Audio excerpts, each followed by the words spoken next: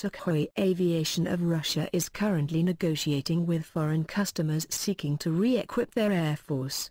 It plans to export the SU-35 aircraft to countries in Southeast Asia, the Middle East and South America. When contracts are signed, Russia will be able to maintain its high competitive nature on the fighter aircraft market. Russia will then remain competitive until the fifth-generation fighter aircraft moves into the market in a time between 2016 and 2025. In March of 2012, the fourth production SU-35 was delivered and carried out flight tests.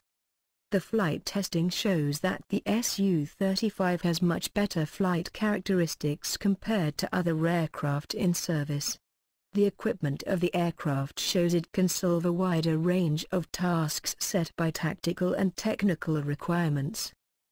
The potential characteristics incorporated in the aircraft will allow it to outperform all fighter aircraft of the fourth generation, such as modernized fighters like the F-15, F-16, F-18, F-35 and the F-22 fighter.